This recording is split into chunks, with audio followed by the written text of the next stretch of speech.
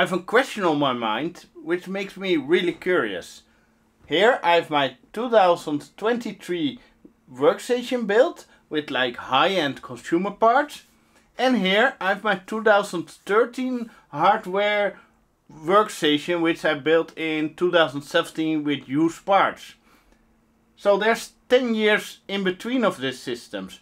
Hi, my name is Victor Bart and welcome to Retro Machines, and let's find out in this video how much faster 2023 hardware is in compare with 2013 hardware, because in class of the CPU and hardware it's around the same, only 10 years in between. This video is sponsored by my long-term sponsor PCBWay. If you want your circuit boards designed, realized and printed, you should check out PCBWay. Starting prices as low as $5 for a 1 or 2 layer design. Check the top banner for the current promotions. Place your order now, links in the description. You can see a theme here of my last years of computer parts. Noctua fans, Corsair power supplies, 850 watt in the Xeon, 1000 watt in the AMD. Yeah, both overkill, but they work fine. Air cooling, Asus video cards. This one has a Supermicro motherboard and this one has an Asus motherboard. And this one has a DVD player. Both cases are fractal design because they just make really good cases for a decent amount of money. So let's first talk about the specs of the Xeon E5 2690 V2 CPU, which is a 10 core CPU running at 3 GHz with 3.6 turbo. It has 64 GB DDR3, 8 sticks, an GTX 970 video card, and Asus Strix. I think it's a little bit overclocked card. Here we have a 10 gigabit network card with SFP Plus modules. Here we have an extra PCI card with a 960 gigabyte SSD. The motherboard is a Supermicro X9 SRA. This motherboard is a workstation motherboard, so it has sound on board, network on board, USB 3.0, 2 PCIe 16 slots, 1 8x slot and 1 4x slot, and even an old-fashioned PCI 32-bit slot. We have 2 SATA 600 ports on the motherboard, and behind the motherboard is an 256 and then 500 gigabyte Samsung SSD on SATA. And we have of course a DVD player in this system. And double 9.2 cm fans on the CPU cooler. It's a silent system, runs great, full performance, full turbo, everything. But in the latest games like Baldur's Gate 3, I was struggling a little bit in the city itself in Act 3 with the performance. And I already had the idea to upgrade it, so I made the step to this system now. And this one is an absolutely beast, and you will see that in the benchmark results. The CPU is an AMD Ryzen 9, the 7950X, not the X3D. I think for my video editing the X is a better option than the X3D. The base clock is 4.5 GHz per core. And a turbo up to 5.7 GHz. I didn't overclock it, it's not necessary. And this system has 96 GB DDR5 with 2 sticks of Corsair. And that's a huge step over the PC 1600 of the Xeon, because this is PC 5600. So in terms of memory speed, this one is much faster. The motherboard is an Asus ProArt. And the nice thing about the ProArt series, it has 10 gigabit Ethernet on board, 2.5 gigabit Ethernet on board. We have 2 Firewire, no, not Firewire. We are not living in 2005 anymore. We have 2 Thunderbolt ports, but they call it USB 4 because for some reason they can't call it Thunderbolt 4, but I tested out with Thunderbolt 3 dock and that works fine. And we have tons of USB, all kinds of 10 gig USBs, 20 gigs, 40 gigs, all the USB you ever want. So in terms of Connectivity, this is a huge step up over this machine. The video card is an RTX 4080 from Asus ProArt, 16 GB of memory. It's just amazing. It performs so well. Every game at Ultra, 440p monitors and perfection. Also complete knock-to-wire air cooling. It's a silent system. So let's run the benchmarks and see how much faster this AMD is over the Xeon. There's 10 years in between. Both are workstation hardware. This is real workstation hardware, bought most of it used. And this one is like consumer workstation hardware. And this was a 2000 euro CPU, and this is like when it came on the market a 700 euro CPU. So there's a big difference in terms of the CPUs nowadays. But yeah, let's run the benchmarks and see how much faster this machine is. The first time when I ran Cinebench R32, I was quite shocked with the results. So let's run this as the first test and see the result between the 2023 AMD versus the 2013 Xeon, both high-end systems. They started at the same time.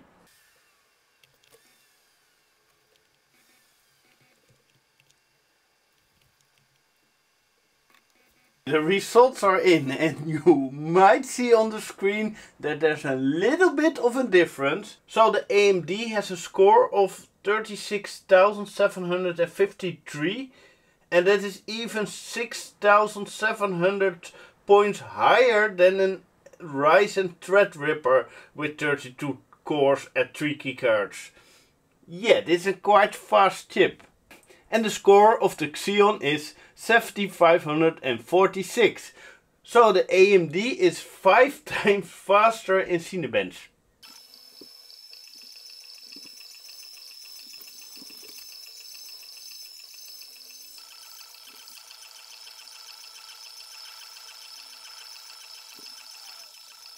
The Heaven Benchmark 4 results are in. The AMD smoked the Xeon with 430 frames per second versus 63. Geekbench CPU benchmark. Do I really need to talk about the results? The single core score 2900 on the AMD and the Xeon 606. And the multi-core score 19,027 versus 4,313. PCBWay has shared open source projects. Go to the tab Shared Projects to see all the user projects that are shared. Select a category and find something you like. For example, check out this project. Film camera remote shutter project with a Raspberry Pi Pico. PCBWay makes the PCB for this project, and you get a component list and a video and a written description. So if you want to make this project, go to the link in the description. Let's run the Geekbench GPU benchmark.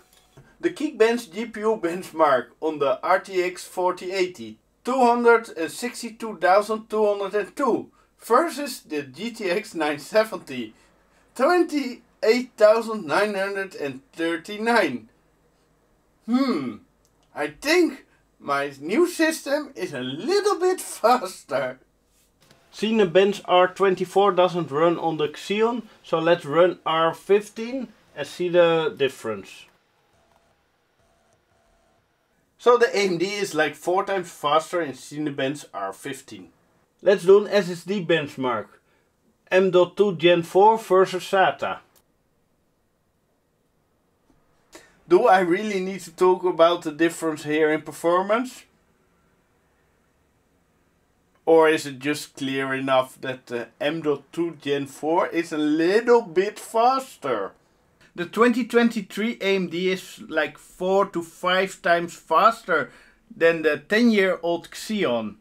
And that is a big step up, because every generation the steps are like sometimes 5, 10, maybe 20%, but always small steps. So in my opinion, you should never upgrade to the next generation, but always skip 2 or 3 or sometimes 4 steps and just buy a system with an like medium range video card, and after 2 years upgrade it to a faster video card, and then you get more life out of the rest of the system, and that saves a bit of money. And with the new video card you have a lot of performance, because the video card is in some situations 10 times faster. The Xeon is the same generation like an i7 3077K, so that is around 10 generations behind the AMD. So that is a lot of generations that I skipped, because the 10 core Xeon is so enormously powerful for back in the days. But nowadays it shows its age, and it's not so good anymore for like the high performance apps like video editing or like the latest games. It now shows its age. But I think 3 years ago, if you compared it then, it was still a really good performing CPU. Only if you look at the motherboard design, the Xeon is DDR3 and we have now DDR5. So in terms of memory speed, they make huge steps. In terms of storage and the M.2 SSDs, they made huge steps. So 550 megabyte per second SATA SSD versus 7300 megabyte per second M.2s. That's an enormous step up. Also on the Xeon you had only 2 SATA 600 ports and the rest SATA 300. So SATA was even not so important back in the days. I think the generations after that had every port SATA 600. So was it worth it to spend 4,000 euros on the AMD? Yeah, in terms of video card, no. It's simply 1,496 euros for an RTX 4080 is insanely expensive and crazy and stupid. But in terms of the CPU, that was only 600 euros and is actually a really good performance high-end chip. I think it's a great price. The CPUs made huge steps with all the cores and the cache and the whole platform around it. And the motherboard was 430 euros. It's expensive, but with all the connectivity, and I think it's a decent price because it has a 10 gig network port, so that saved me 100 euros, and a PCI slot.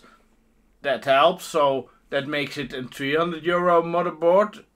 And for a 300 euro motherboard with all that features, I think it's a good price. And the CPU and the motherboard are like consumer workstation grade. If you compare it, you can compare it to the workstation class hardware of the Xeon with the Supermicro motherboard. The SSDs in the AMD are 2 4TB Western Digitals, and I paid around 300 euro each for it. I think that's a really solid price. I think there's no need for any mechanical drives in any workstation or gaming PC. Just go full SSDs, it's pretty cheap. And also 96 GB of memory for around 300 euros. I think it's a perfectly fine deal, and the fractal design case was 130 euros. The power supply was a bit above 200 euros. And in general, the whole mix of the system is just in balance. So only the video card is crazy expensive, but the rest is in line with each other and makes a really nice configuration. So what do you like to see what I can do with the Xeon? Maybe I can make it into my live streaming box in my studio, or install Linux on it and explore that more. Yeah, let me know what you love to see of it. It's not a server motherboard, it doesn't have VGA on board. So I don't think it's suitable for that kind of stuff. But as a workstation, it's great hardware and it deserves some videos. So, if you like to support me, you can support me monthly on Patreon and get access to my awesome Discord server, where you already could see all the benchmark results. And you can check out all the parts of the AMD system with Amazon affiliated links. And thanks for watching.